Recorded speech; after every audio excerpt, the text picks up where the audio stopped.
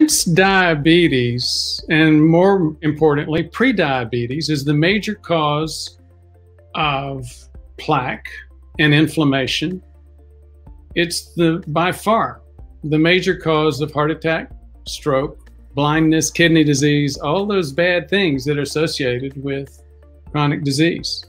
And a lot of folks don't know that. That's one of the key goals of this channel, is to make people aware. 90% of the people that have prediabetes aren't even aware of it.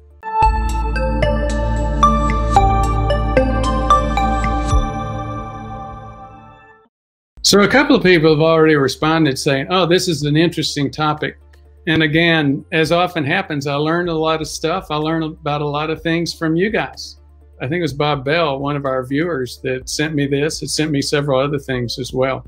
This, again, is a study that appeared in a journal called Cell Reports. It's a fairly deep scientific journal. Again, deep scientific title, but we won't get too deep into that.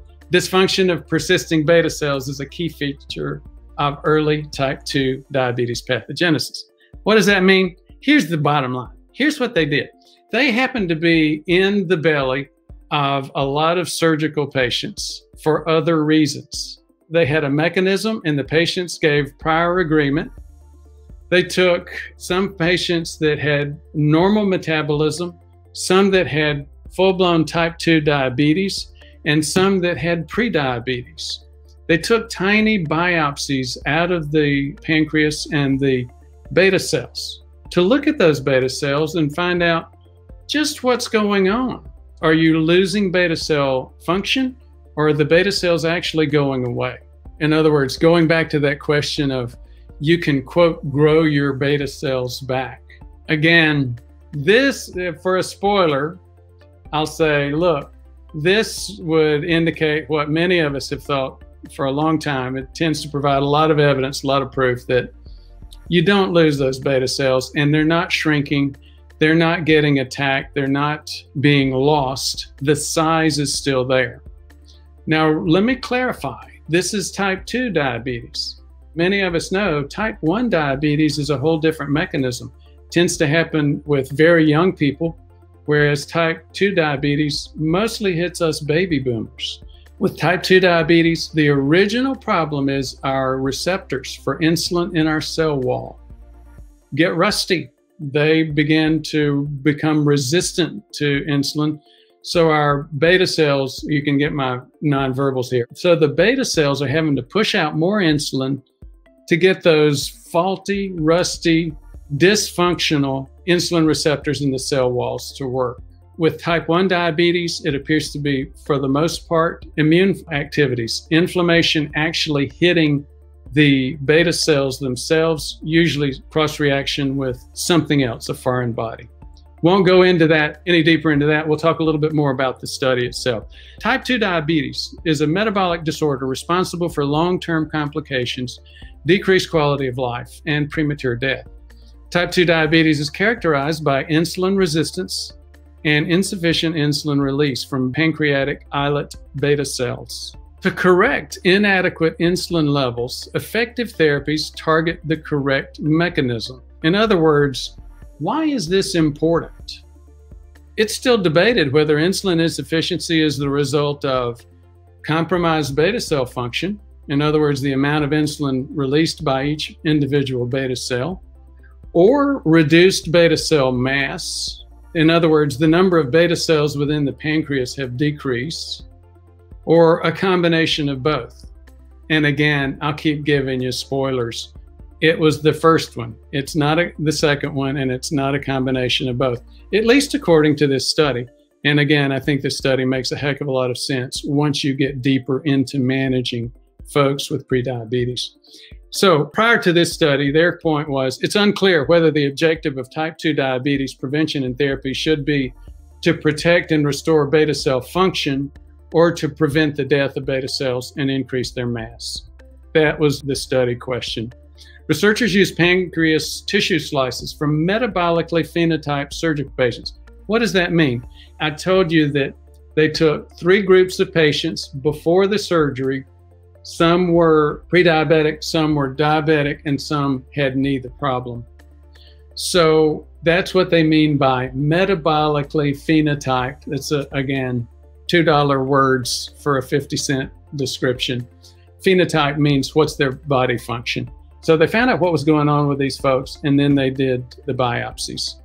Surgical samples were the following: 4 from non-diabetics, 4 from folks that had impaired glucose tolerance, IGT, as you'll see in some of these images, and 6 from folks that had type 2 diabetes. Subjects were part of a larger cohort of 61 people with no diabetes, 71 with impaired glucose tolerance, and 88 with type 2 diabetes. Prior to surgery, subjects were phenotyped based on hemoglobin A1C, fasting glucose, and these guys were smart enough to do an OGTT, oral glucose tolerance test, and looking at ADA guidelines. Viable tissue slices were subsequently used with, again, another technical term, 3D morphometric analysis. As usual with these big words, just break it down. Morpho means your body shape, and metrics means your measurement. So it's measurement of the shape of these beta cells. That's what that meant. And they looked at kinetic insulin secretion as well. To quantify the endocrine cell content, beta, alpha, and gamma cells, the researchers used this 3D morphometry. In other words, that's how they were able to tell what type of cell is this? Is this the exocrine pancreas cell? Exocrine means those are the cells that create enzymes for digestion. Or is this the endocrine cells, which were the beta cells, which we're focused on here? In non-diabetics, endocrine cells constitute about 48% or plus or minus 0.09%. Let me clarify something, 0.48%. So about 0.5% of the pancreas volume. The distinct endocrine cell volume fractions of endocrine cells were not significantly altered in the pancreas of non-diabetics, impaired glucose tolerance, and type 2 diabetics. In other words, what they're saying is, you look at these graphs and you look at the size and the portion of the mass of cells made up by the insulin cells, the beta cells. They were the same, whether it was diabetic, non-diabetic, or pre-diabetic. Neither the distribution or of endocrine object size, nor their contribution to the total volume was significantly changed. Thus, the 3D morphometry revealed no difference. In other words, we're not losing the cells themselves, we're losing the function. So speaking of function, that's what they did in the next series. To address the beta cell function, researchers measured insulin secretion. Now you see that in this over here. Let me go through what they found, and then we'll talk for a minute about this activity. In the non-diabetic, pancreas tissue slices showed a typical, the biphasic insulin secretory pattern. In other words, secretion of that stored insulin, and then later on secretion of the insulin that it made. Remember we were talking about that earlier. And we were talking about people with impaired glucose tolerance, prediabetes, usually lose that stored insulin function. They looked at it on these cells when they took these cells out of the pancreas, and that's what was happening with the cells. In other words, they were depleted. In impaired glucose tolerance, samples showed a significantly increased basal insulin secretion. In other words, it's what we see with an oral glucose tolerance test. These beta cells are working overtime. They're not getting a rest. They're continuing to push out more insulin than a non-diabetic during basal periods, when we're fasting, when we're asleep. Somebody with prediabetes, their beta cells are continuing to push that insulin out because that insulin's not working. Why is the insulin not working? Because those insulin receptors are resistant. That hopefully helps you connect some dots. So in the type 2 diabetes, the baseline insulin secretion was similar to that of the non-diabetic. In other words, nice low secretion. It was significantly lower than somebody with impaired glucose tolerance. And again, that's what we tend to see as well, especially with people. What happens is, as your beta cells are continuing to try to manage that glucose, they have to put out more during basal periods, during fasting periods. They get worn out. They're not able to store any for that first phase.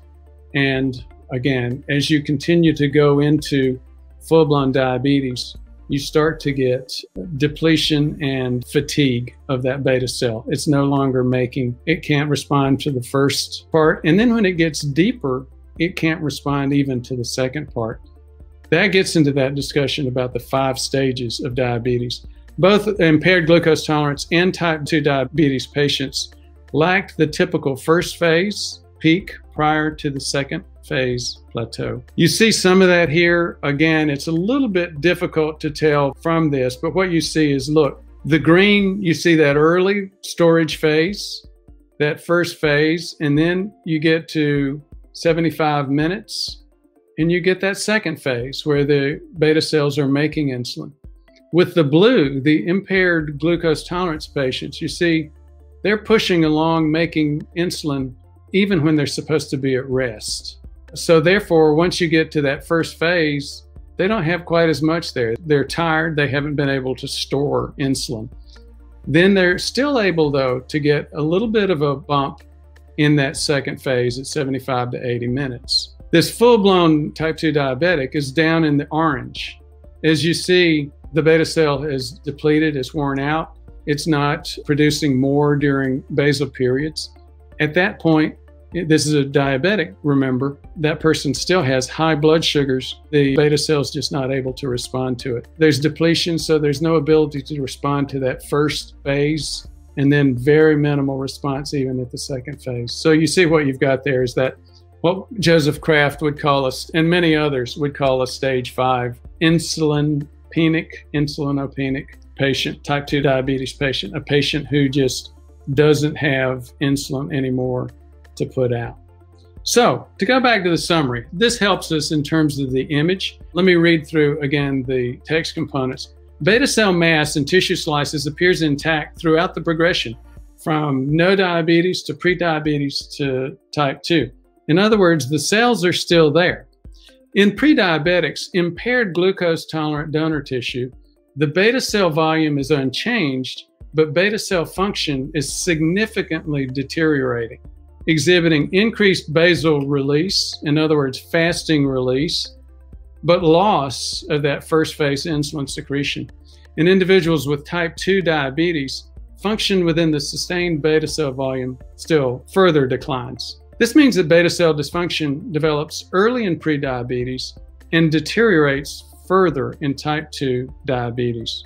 These results indicate that the dysfunction of persisting beta cells is the key factor, not the loss of mass, not the loss of the cells themselves.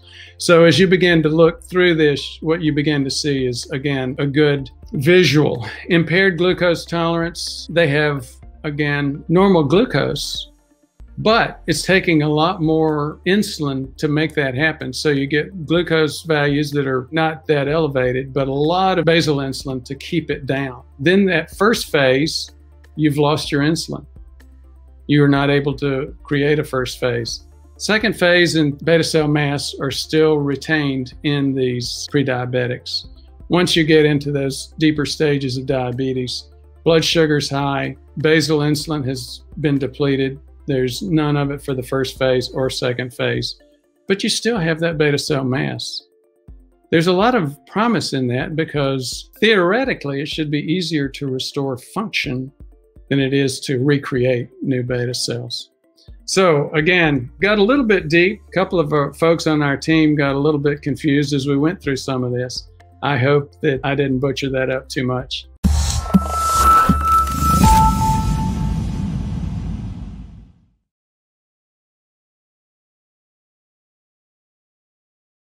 Why wait for a disease and hope for a cure? I used to be an ER doc. My name is Ford Brewer. I quit ER after a few years because it was just so frustrating. Most of the things bringing people into the ER are things that should have been prevented, including heart attack, stroke, #1 cause of death, #1 cause of permanent disability. People think that you're just going to have those and that they're not predictable. Both of those are wrong. They are predictable and you don't have to have them. Usually it's lifestyle. Lifestyle is more important than supplements and even prescription drugs and even stents and surgery. But the current times are tough. Major financial impact with the lockdowns that most states have been going through. We've been working on a way to make this much more affordable with a subscription process. And that's exactly what we're announcing today. We've got 2 levels. One is the silver membership, where you get access to our courses, a private webinar each month, and access to our supplement store and supplement recommendations and prescription. Or I would suggest even more so, the gold membership. You can get a script for a Freestyle Libre and find out what your blood sugar metabolism's doing on a daily basis. And you can get a lab order for inflammation, OGTT, and insulin survey. You can also get a 30-minute one-on-one with me. So I'm looking forward to seeing you. Cost is no longer an excuse. So if you're interested, go to go.prevmedheartrest.com/prevmed-subscription or call us at 859-721-1414, 859-721-1414, or email us at myhealth@prevmedheartrest.com. Looking forward to seeing you. Thank you.